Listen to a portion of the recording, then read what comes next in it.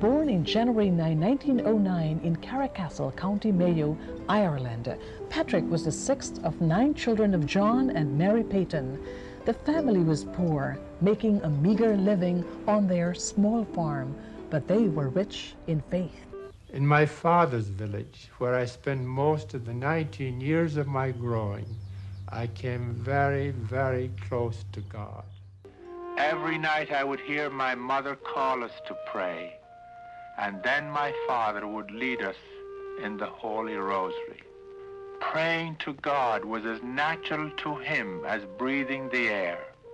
And to see a man who lived totally what he believed left an impression on me, even as a little child, that nothing could erase.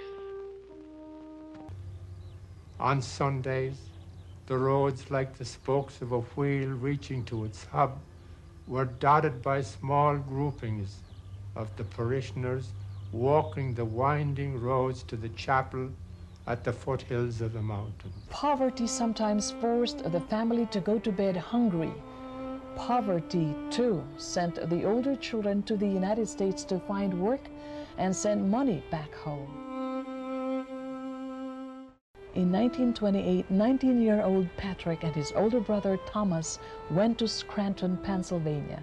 Tom found work in the coal mines. Pat became a janitor in St. Joseph's Cathedral. Pat's strong attraction to the priesthood began in Ireland, but he had neither the money nor the education needed to enter the seminary. The opportunity came in America when Pat encountered the Congregation of Holy Cross as a group of their priests preached a mission at St. Joseph's.